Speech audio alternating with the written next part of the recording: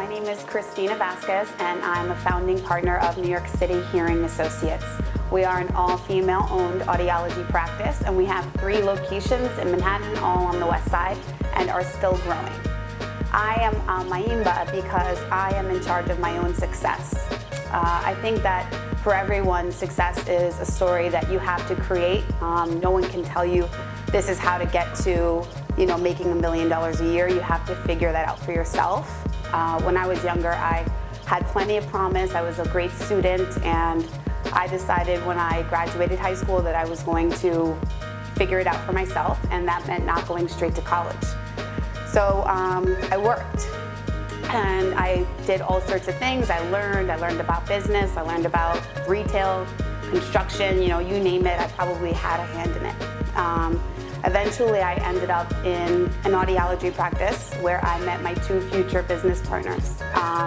They taught me, or they showed me that, you deserve more, and you should go back to school and finish your degree, and that's what I did. So I worked full-time and I went to school, and throughout this time I went from being a receptionist in that practice to becoming a manager. And we also grew from 1 to 3 practices in the year that I was there. Myself and my 2 partners looked at what was happening where we were, and we said, we have the tools. We can do this the way we want. We want to give a higher level of care and a better level of service to our patients. And so, we left and we said, let's do this on our own.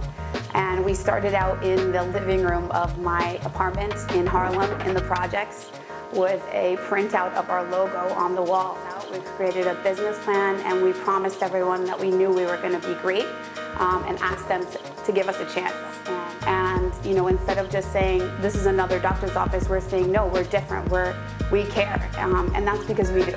I think that what has brought me success is knowing that it's not going to be easy, and you don't know what lies beyond. You just know that you have to put in the work and know the people around you have your back and will always be there for you, and it will come. Success will come.